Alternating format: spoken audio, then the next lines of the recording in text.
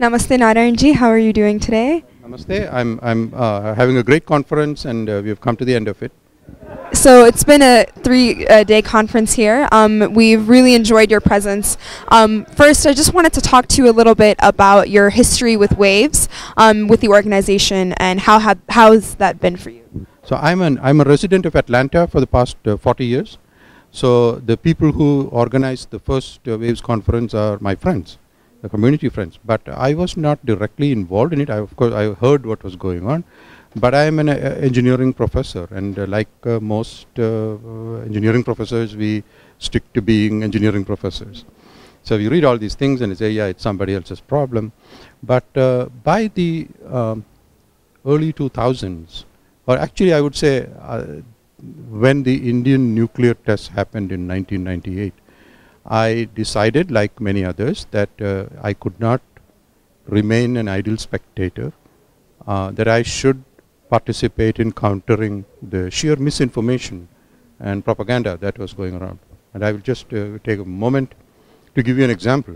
So I live in Atlanta. I do aerospace engineering. A lot of what we do, our students go into the military, among other things. Our research comes from the military. Atlanta is home to Dobbins Air Force Base, the Lockheed fighter plant. Lockheed used to be a bomber plant, actually. And I think the headquarters of the 24th Infantry Division. So if there is one thing I have been very conscious of since I first started working at Georgia Tech in 1978, is that we have always been a prime target for anybody's nuclear attacks. The place where I worked had a big sign on it saying nuclear fallout shelter. So on the first day of any world war, we expected to be wiped out. So after the 1998 nuclear tests by India, there was an article in the Atlanta Journal and Constitution describing how these high school students in Marietta, Georgia, which is right next to Dobbins Air Force Base and Lockheed, could not sleep at night because they were feeling so unsafe that India had tested nuclear weapons. This is an example of the kind of sheer propaganda. So people like me actually came out and said, started countering these things and said, this is nonsense, India needs these things. That is how I actually got involved, and my big revelation was when an opinion poll came out, done by somebody in the Indian American community, saying, what do you think of these nuclear tests? And at the time I said, look, I don't know about your perspective, but I think this was extremely necessary, high time, and I'm so happy about it. And I thought I would be like in the 1% minority. It turned out I was in the 93% majority of Indian Americans who felt exactly like I. And it was that was how I started getting involved. I realized that most of us felt the same way, except we all thought we were the only ones who felt like that. Waves itself, so I have been asked from time to time to help counter what we see as the arrogance of some people in academia. So when university professors and deans come out with outrageous statements, it falls to people like me to say, no, that is not how good academia works. Okay, if somebody writes something totally abusive and inflammatory and offensive, at my workplace, that is not considered freedom. That is considered being a jerk. Okay, and for people to come out and say, oh, we believe in academic freedom, well, we said, look, no, this is not acceptable. It's not acceptable in academia as I know it. It's not acceptable at your academia. If I know your university is very good, if people actually know what is going on there, they'll kick you out in a hurry. So we had to come out and say this. So this was my role to speak out the truth on behalf of, what I knew. So then people said, oh, why don't you come to Waves? And I said, I'm not going to come and present stuff on, in religion and these things like I'm not an engineering professor. So I participated and presented a paper on how to bring a distributed micro renewable energy architecture to India to bring up the level of energy availability in India, which is something that, so it's very technical, but uniquely, and I pointed out what is unique about India as opposed to what is taught in the textbooks that are derived from what works in the West, you see. And I don't want to go too much into that, that's in my papers. So that was how I went to the first Waves conference. That was an excuse really to go and I listened to all the papers and realized that this is truly a multidisciplinary society. Okay? They had paper, what is Vedic knowledge? I thought it was all, Sanskrit slogans or whatever, but it turned out that it is all of knowledge, which is what it should be. So everyone has a role to play in waves. This is my first message, actually. So I have been involved at least as a supporter of waves since then.